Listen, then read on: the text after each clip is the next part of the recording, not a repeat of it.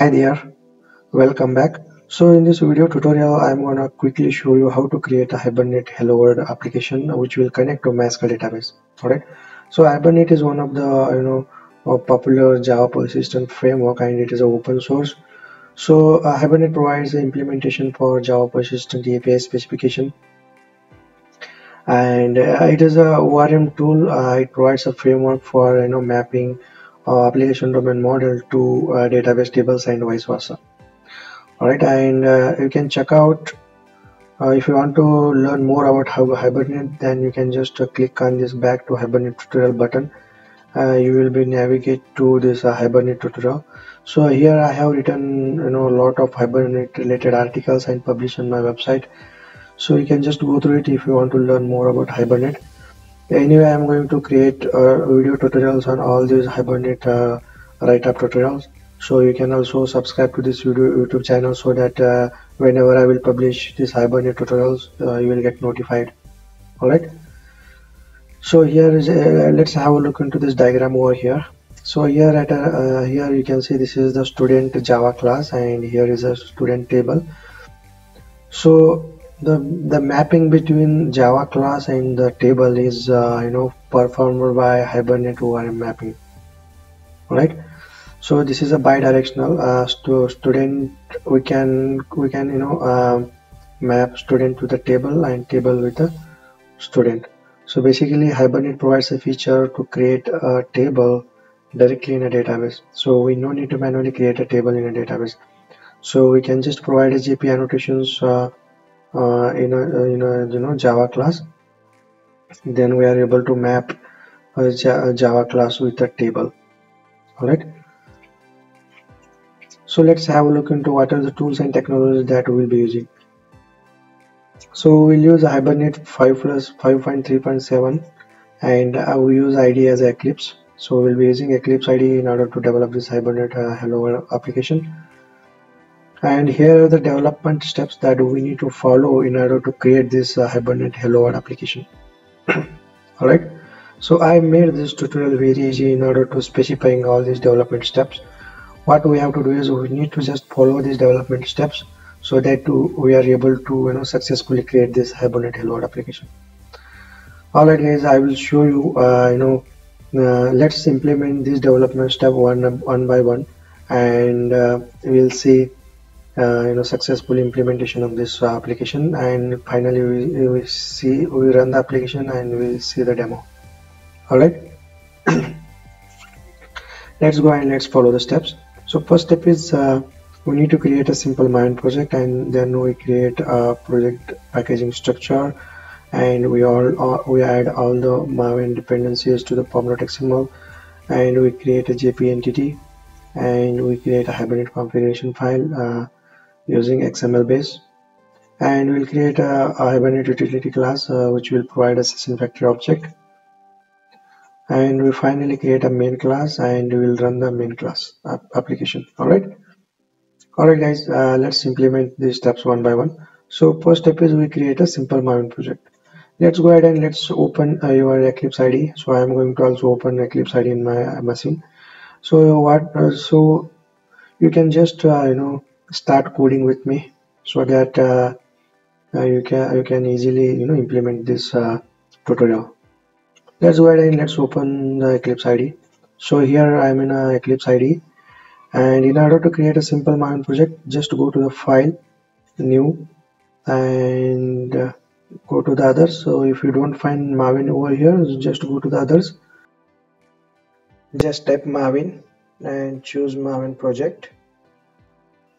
Alright, and click on create a simple Maven project, and here we need to enter group ID and artifact ID. Alright, so here you can refer this screenshot in order to provide details to the project. Let's give a name as a Hibernate Hello World example.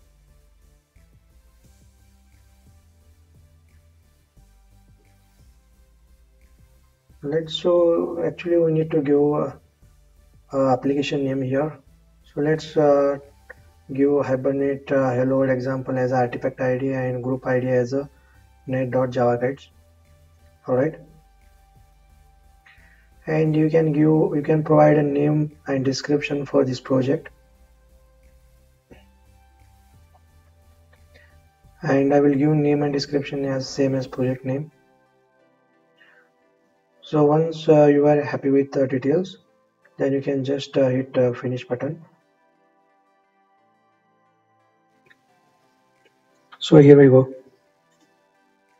So this is the very simple Maven project,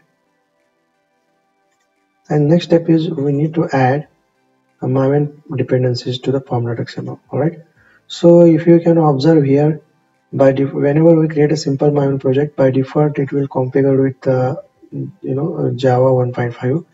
Let's change it to JDK 1.8. Alright, so let's go to the build path, configure build path. Let's change from 1.5 to 1.8. Alright, perfect, right? Let's also change the Java compiler version. If you can observe here, it is by default it is 1.5. Let's change it from 1.8. You can use Java 11 or Java 10, whatever the version you have installed in your machine. Alright, so next step is we need to provide dependencies. Let's reuse this code. Alright, let's paste here. So here you can observe we need to provide MySQL as well as Hibernate core dependencies. So here you can see this is a MySQL connector dependency in order to work with MySQL, and this is a Hibernate core dependency. So these two dependencies are enough in order to create this Hibernate load application. Next step is we need to create a JP entity. So if you can observe here, whenever you create a Java persistent API entity or JP entity class, then you should need to follow these four rules. So the first rule is whenever you create a Java class or a JP entity class, it should have a default constructor. So if you don't create a default constructor, then by default compiler will create a default constructor for you. So when you define a parameterized constructor in your JP entity class, then you need to manually provide a default constructor. All right.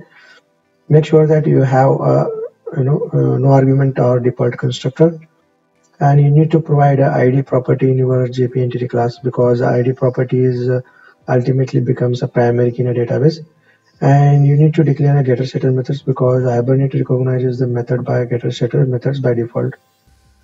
So try to prepare non-final class. Don't make JPA entity class as a final, because Hibernate uses a concept of proxies, and that depends on persistent class. Perfect, right? So just follow these four rules in order whenever you create a JPA entity class. Let's go ahead and let's create a student JPA entity class. So before that, let's create a packaging structure. So observe the here you can refer this screenshot and you can create a packaging structure. All right, right click here, package, and type here net.java guides.hibernate is our package name, and let's create an entity as a sub package. Just type dot entity. So here is the entity package. Let's create one more package and name it as dot util. All right. So right click on entity package, we'll create a persistent class. Let's name it this class as a student. All right, and let's reuse code from my write up tutorial. So instead of writing line by line code, you can just reuse it so that you can save your time. Just paste it here.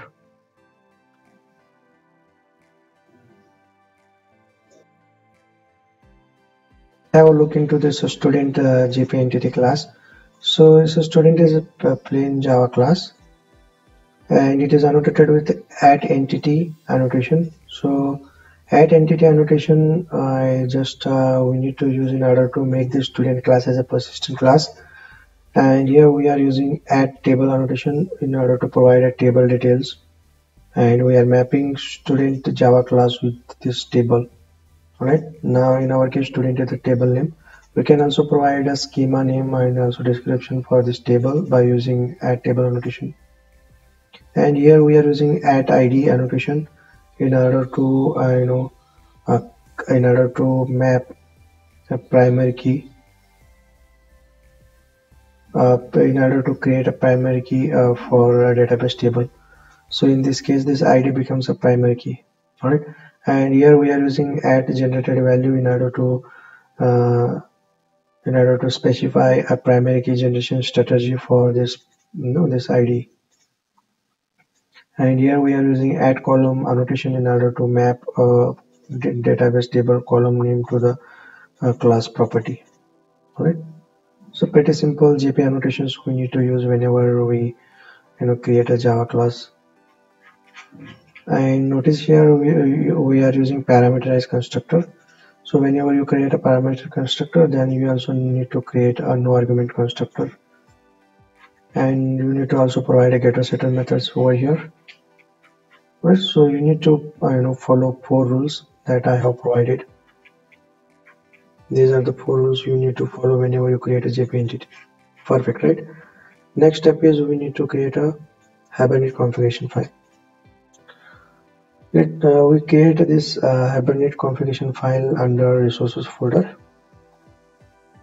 Before that, this Hibernate configuration file contains information about database and mapping file, and conventionally its name should be hibernate.cfg.xml. Perfect, right? Let's go ahead and let's create this file, and we'll see. Right click on the resources, go to the other, type XML. So here is the XML file. Let's name it as hibernate config.xml, and let's reuse this code.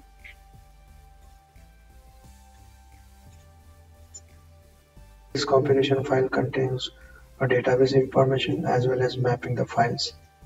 Perfect, right? Let us see, have a look into the next step. We need to create a helper class to bootstrap a Hibernate session factory. Alright, so session factory is a thread shape and can be shared. So session factory it provides a factory of session objects. Let's go ahead and let's create this Hibernate util class, and we'll walk through the source code as well. So right click on util package, name this class as a Hibernate util, and just use this code. Perfect, right? So notice here, so we are creating a single instance of session factory, and it is a thread shape and it can be shareable across the application. So if you can notice here, we are creating a session factory object by using Java code over here. So we are creating, first we will create a registry, and we create metadata resources, then we create a metadata, and finally from the metadata provides get session factory builder API, and through which we can build the session factory object, and here we are returning. So if you can notice here, we are using factory design pattern in order to create this session factory object. So we are maintaining a single instance of session factory. Perfect, right? So when we call shutdown method, this registry will be destroyed, and internally session factory object will be also destroyed. All right, let's create a main class and let's test this application.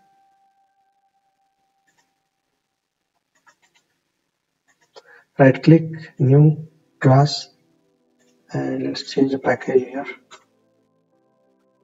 and let's reuse this code. Perfect, right? So this is the application class. It has a main method, so you can run this project as a standalone because it has a main method, and this is the starting point of our application. So if you can notice here, we have created 2 student objects, and we are storing these 2 objects in a database. Perfect, right? So here, if you can notice, we are getting a session factory object from the Hibernate utils that we just gone through it. And Hibernate session factory provides a session object. And if you can see here, we need to start a transaction using begin transaction method. And within this transaction, we need to save the student objects. Once we save the student object using save method, we then need to commit the transaction. So if there are any exceptions occur within this try block, then we need to roll back the transaction. Perfect, right? And if you can notice here, we can also retrieve students from the database by using create query API. Alright. So if you can notice here, again we are creating one more session object, and we are using a Hibernate query language. This is the HQO statement, and it is independent of databases. So we prepare to use the HHQL Hibernate query language, and we are retrieving a list of students from the database, and we are just iterating and we are printing on the console. It's pretty simple application class. Let's go ahead and let's run this application now.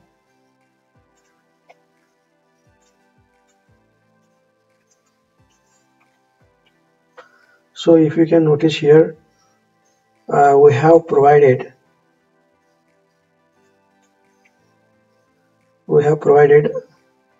drop and recreate database schema on startup. Alright, so this is a Hibernate to ddl.auto. This is the property, and the value for this property is create -drop. It means that it will drop the table if present in a database on a startup, and then it will create a fresh table into a database. And if you can notice here on the console, the same thing is printed. So it will first drop the table if it exists. The name of the table is student, and once it will drop, then it will create a new table. Alright, and here we are inserting two student records in a database. So if we can notice here, in a app class, we have created two student objects, and we have persisted this two student object in a database. This SQL statement will be printed on the console by using Hibernate properties. So here we have specified show SQL true. That's why the SQL statements are printed on the console. And the this is the record we have printed. For example, in app.java class, here we have fetched we have retrieved a list of students, and here we have printed post name of the student, and this is how it is printed on the console. So this is typically we create a hello world Hibernate application. So what we have done so far, we have created a simple Maven project, and we have added all the Maven dependencies to pom.xml, and we have created a packaging structure. We have created a JPA entity class, that is a student class, and we also created a Hibernate configuration class which creates a session factory object, and it contains database related information as well as mapping file information. And we have created a Hibernate util class in order to maintain a session factory object as a single throughout the application. And finally we created a driver class or the app class, and inside that we have created a students object, and we have saved that student object to the database, and we successfully deploy this we successfully run this Hibernate Hello World application, and we have seen the demo. Alright guys, I hope you understand how to create a Hibernate Hello World application. So I'm going to create a more videos on Hibernate framework. So if you can subscribe, you will be notified. Alright guys, I will see you in the next video with lot of good tutorials.